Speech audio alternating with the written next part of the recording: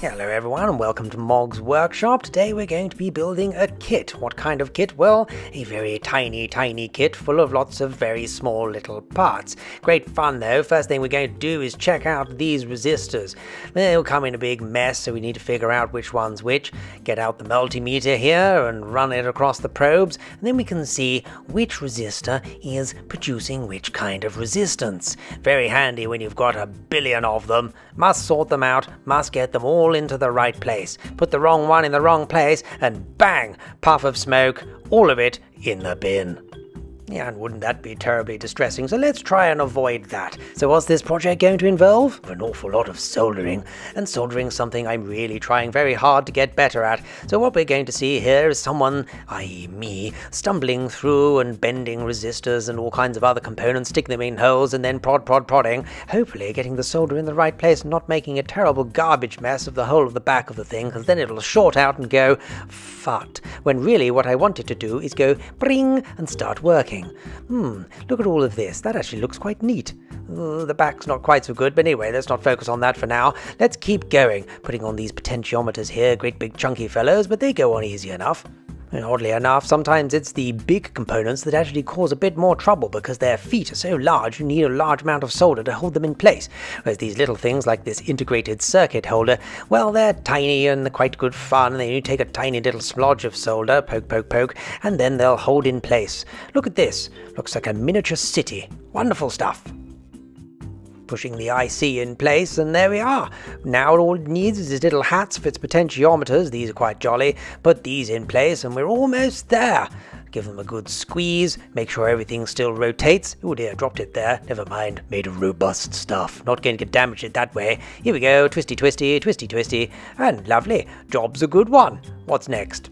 Oh, okay, it needs a box, does it? Okay, well, luckily the kit comes with this wonderful, rather acrylic, shiny thing. Remove the paper and you've got lovely little see-through plastic parts.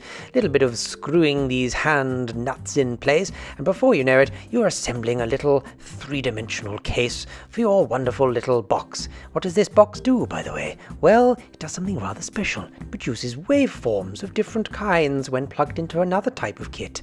Let's have a look at that other type of kit now. It's going to require a lot more soldering, so I hear. Bingo, there it is. Look at that. What a wonderful collection of parts. Don't know what that thing is. We'll figure it out later. Look at this. What a rather lovely ruby red circuit board. Putting in this tiny little fellow was a bear, I can tell you, but actually not too bad. Just requires a fine touch. Ooh, lumpy solder there. Must improve that technique. But still, it sticks, and it might work. Ooh, my first time working with these little chaps. Look at this. They're so incredibly tiny. Surface-mounted resistors. Utterly minuscule. Lovely packaging, though. How do we attach them? Well, we just put one little blob of solder on the board first, hold the little guy in place, and then finish off with a blob on the other side. Tricky stuff, and therefore a tremendous relief that this kit also had normal regular-sized resistors, because these are much easier. So here we go, labeling them up, and there really are an awful lot of them in all kinds of massively different numbers. 100K first. Normal process here. We'll take them, we'll bend their little feet, and we'll solder them in place one by one, and my word, there's an awful lot of them, all doing different and clever things, I should imagine. Look at this, 2 million? What on earth is it resisting? And an awful lot, I should think, at 2 million. So we put them in sequentially, so we're putting them in the right order. Put them in the wrong order, you'll have to lean across ones that are already there in order to put the ones in that aren't there yet. That'll mean you'll start burning things accidentally with the end of your soldering iron, and that will be tedious. So we don't want that. We'll follow the instructions step by step, and then we'll have done all the resistors. And now it's time for transistors and all kinds of other istors. There really are quite a lot of fun parts in this kit. So that means an awful lot of these things. These are the legs you cut off each component. I like to keep these in a little plastic pot because you never know when they'll come in useful. A terribly handy and very neat way of making your own circuits. So after putting the quartz timing chip in place and making sure it's all fine, it's time for these lovely butons. These are momentary switches. They just fill the holes there, put their little feet through, and then we bend them back to hold them in place and then solder them in one by one. Ah, lovely, satisfying clickety-clack. So let's blast them all in, shall we? One after the other. Here we go, lightning speed now, getting them all in place, because they're all exactly the same. An identical method is used for putting each of them in, bending the feet one by one, and then putting in the solder one by one. And each of these is going to perform a different function according to whatever the IC says they should do. So let's find out what that function is. One by one, nice and easy. A little test just to make sure we haven't melted any of them. Perfect. Ooh, a bevy of tiny tangerines have appeared. What are these fellows? Well, these are little capacitors.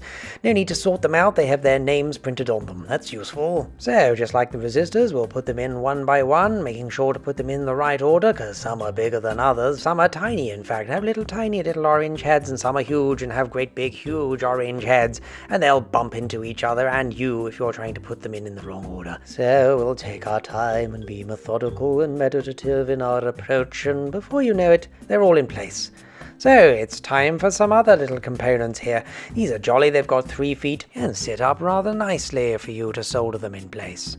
Not many parts left to put in, I should think. What's next? Let's have a little look at our list. So now onwards to some real chunky capacitors, not like our little orange chaps. These ones here are quite hefty.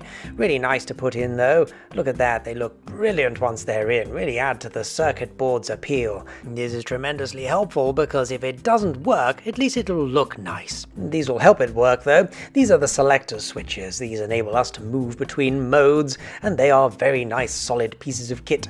Getting these in place involves soldering down lots more tiny little feet. A little bit more fiddly than the momentary switches, but once they're in place, they should do the job wonderfully. Ooh, I do hope it works. Oh, I like to do this. Look at this, a lovely screen. It comes with its own screen. Joy. Let's open this little chap up and see what's going on. Yeah, it's not a touch screen or anything, but should look rather spiffing. Just goes with these connectors here. Oh, but first we need to do something rather weird. We need to create a test loop, and we do that by taking a piece of metal, one of the legs we cut off and put inside our little plastic pot earlier. We bend it round this cocktail stick, and then we solder it in place in this special area.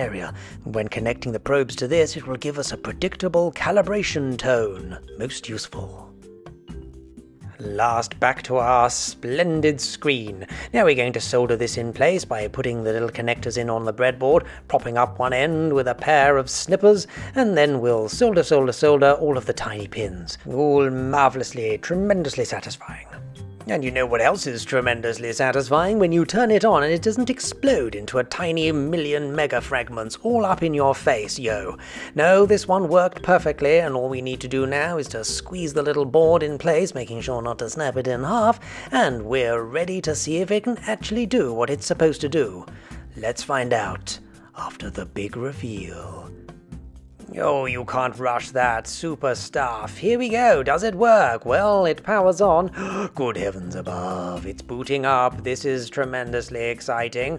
Little interface there. Now, grabbing the probe with one finger and a thumb, we can see that it does indeed seem to be registering some kind of input. Let's turn the lights out. Ooh, space age stuff. Yes, look at this, we've upped the sensitivity and now it is most definitely recognizing that I am squeezing it. Some kind of truth device could perhaps be manufactured from this. That's a thought. Anyway, right now what we need to do is create the box. And this is very much like the box for the little tiny box, but this is a bigger box. First of all, we peel off the paper from this super acrylic, and then we put it all together in a step-by-step fashion. It's all really rather simple and splendid.